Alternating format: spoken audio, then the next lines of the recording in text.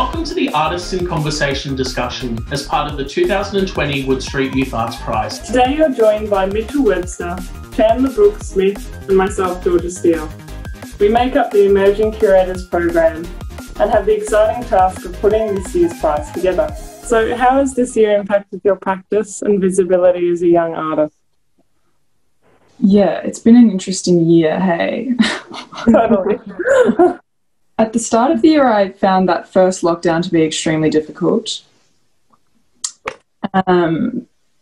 Feeling super freaked out by it all, by everyone, like everyone was. But I just spent a month, that first month in bed, just paralyzed with fear. Mm-hmm. But then I came out of that, and of course I made this piece, Danger, Danger, Danger, Danger, Danger, kind of just as a reaction to everything that's been happening right now. But now, during this second lockdown, I'm feeling actually more empowered as a young artist, and I've been able to tap into more visibility in a way. Sorry, Chelsea, is that through social media or? Yeah. Before, I found I've never really enjoyed social media. I didn't like spending time on it. I didn't realize how much of the day that I actually spent traveling to and from wherever I was going. Now just being in one place has actually given me more time to create art, more time to think about what I want to do, engaging globally on social media, actually enjoying social media for once. Yeah, it's been pretty interesting. And now I feel like I'm kind of happy and in a good place with it all. Coming to terms with it has been a wild ride, but yeah. So have you been working from home mostly?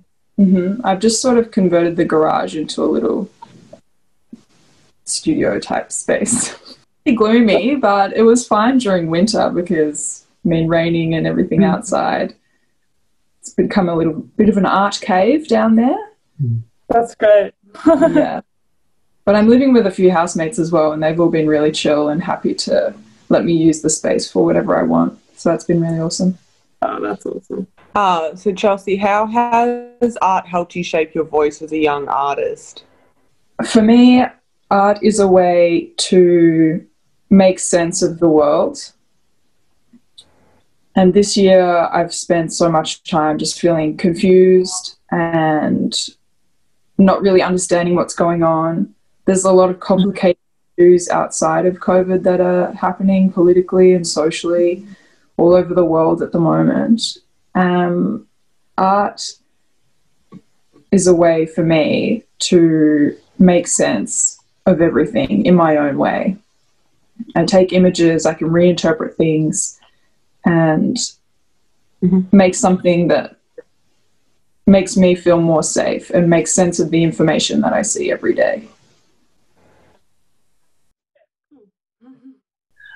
And what's drawn you to the medium that you've used? Do you think that's helped you with your concepts for this piece? Yeah, definitely. And in this particular instance with this piece, the medium actually drove the concept. So usually I'm a fashion designer actually, and I make garments totally from upcycled fabric.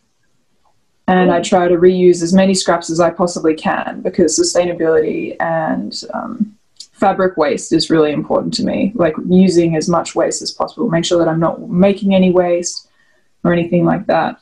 But even with that method of making clothing, there are still some random scraps, some random unusable bits that I left that I end up with at the end of the day.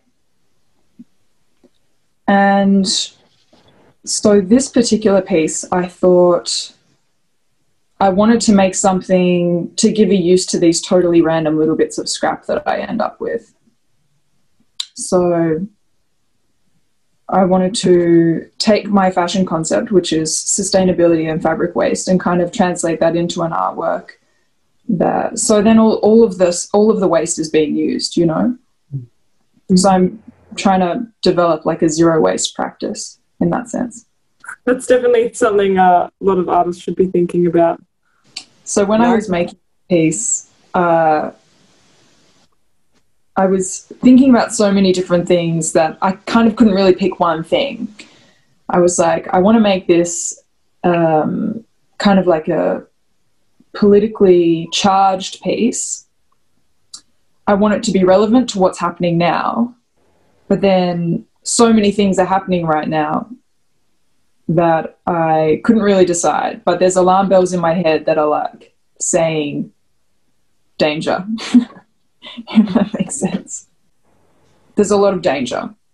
Well, Black Lives Matter movement, the pandemic, obviously, navigating society as a woman, politically, there's a lot of things happening in our government at the moment which make me feel like I'll be in danger in the future. Yeah, it's scary. Climate and global warming obviously is my sort of primary motivator for this piece and motivator in my practice. And yeah, the future really screams danger in that category.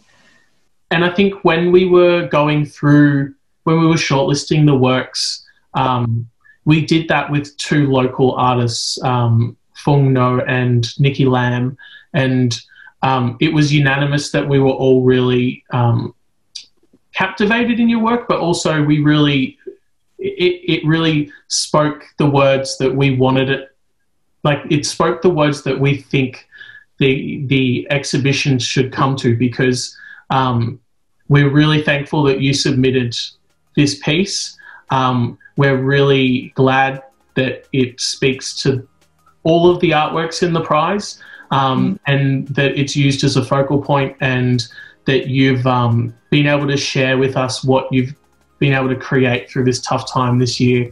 We can't imagine how hard it's been for young artists. And yeah, we're just glad that you decided to apply so we could share your work with our community, especially with the Hobsons Bay community. So yeah, thank you, and thanks for answering those questions so well. Thank you, that's really kind. And continue doing what you're doing.